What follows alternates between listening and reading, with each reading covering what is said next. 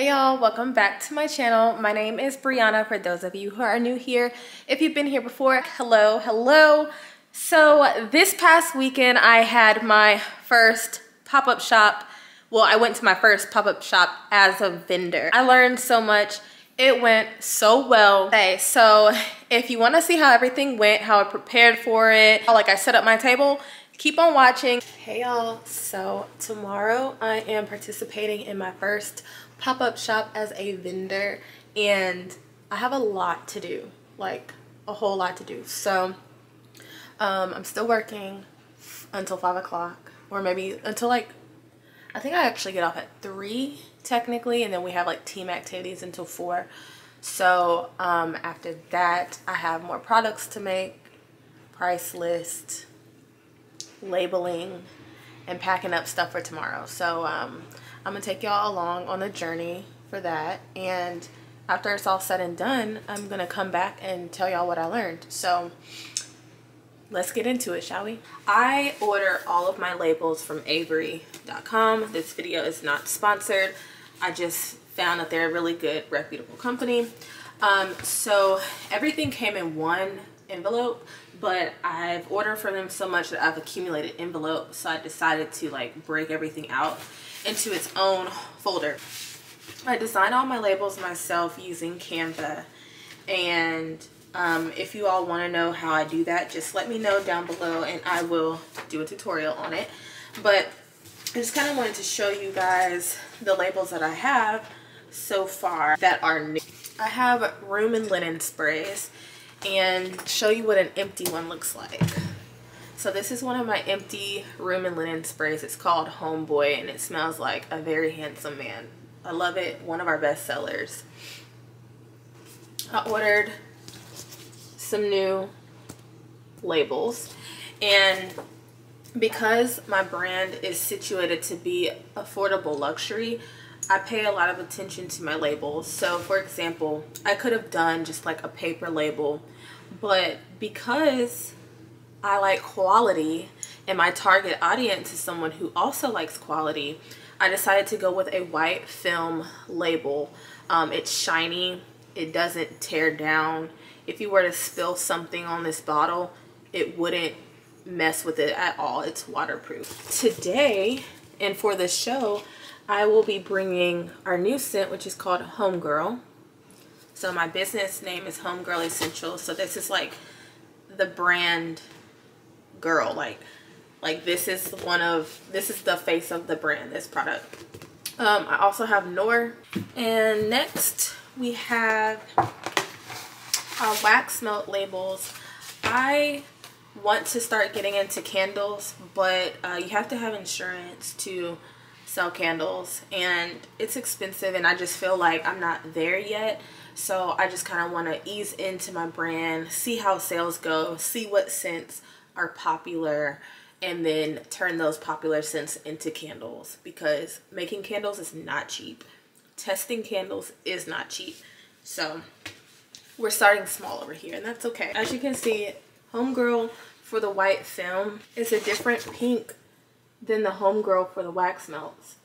So I reached out to Avery and they're going to send out a replacement. So apparently, because this is because this is white paper, it turned out differently. And I didn't know that would happen because all of my labels are white background. So it's just kind of one of those things that you just have to find out. I basically have the same scents in the wax melts. And as I mentioned before, this is on white glossy paper. I also made these labels. We have a new scent called Throwback Thursday, and it smells like Fruit Loops. It just smells so damn good. I don't do wax melts in every scent that I do room sprays in, because some things just don't make sense to be a room spray. For example, Wake Up Call. That is a espresso flavored wax melt. I don't think people really want their room and their linen to smell like coffee. So this is going to be exclusively a candle and a wax melt. My body butters. So the whipped butters will be for sale this weekend as well. I created all of my labels on Canva, but for this one in particular, I made a prototype out of it. And I usually will, actually not this one in particular, I usually will do this. So I will go on Canva, create the label, and then I will print it out and make sure that everything lines up dimension wise and just looks really good.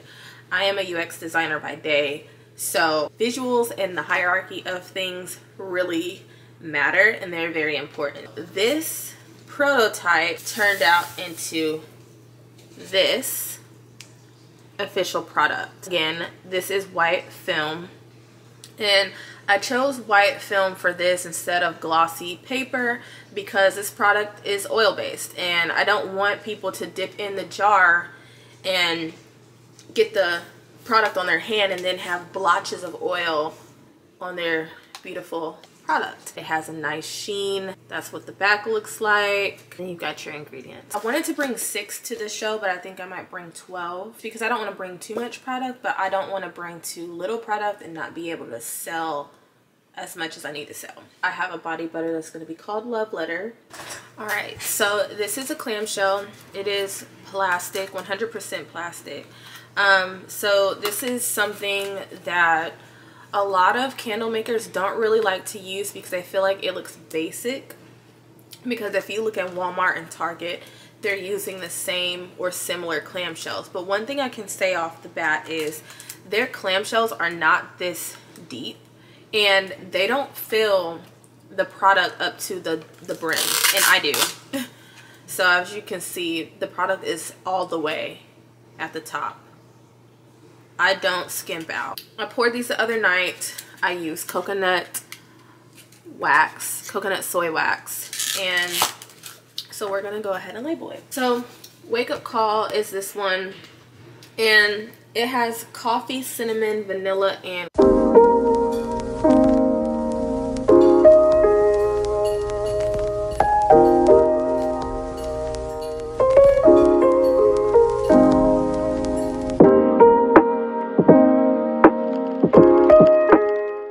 this is my stock room.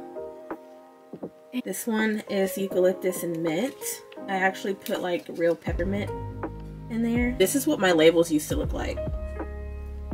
And I haven't been able to sell these, so I'm gonna bring them and put them in like a $5 bin or something like that just to get them off of my hands. These are the body butters I have made up already. This is definitely what the struggle looks like. So yeah, I have to count up how many products I have to bring with me. I feel like I have over 60 wax melts, and I think I might have 6 or 7 different scents.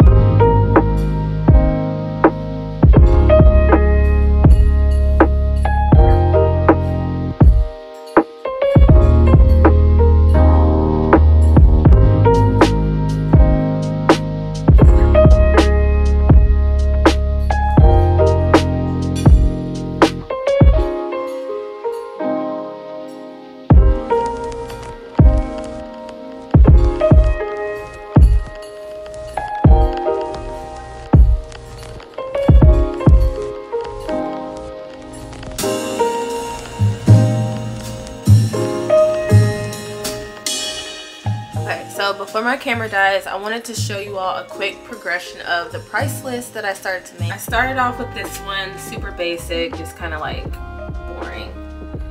And then I was like, let me add a little bit of color.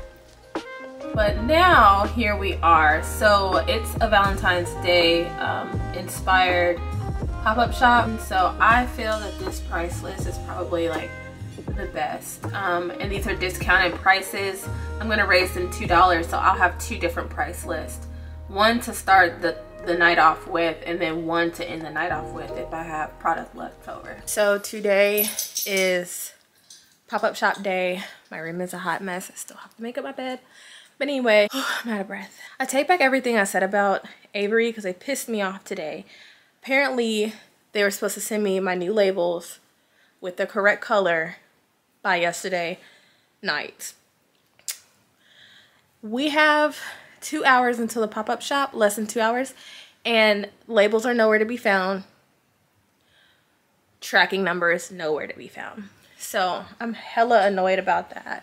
I'm like a really bad procrastinator, so I actually started like labeling and packaging everything up last night. It would have taken too much to record. I'm gonna eat and make myself a jalapeno strawberry marg, and I will take y'all along the way. So I will see you all at the location.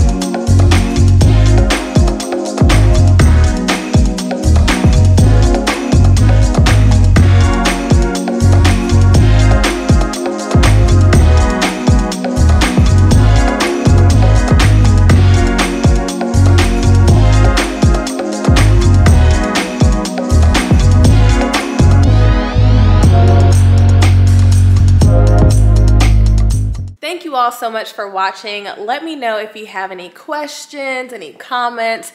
Leave them below in the comment box. And I'll see you all on the next video. Okay? Bye.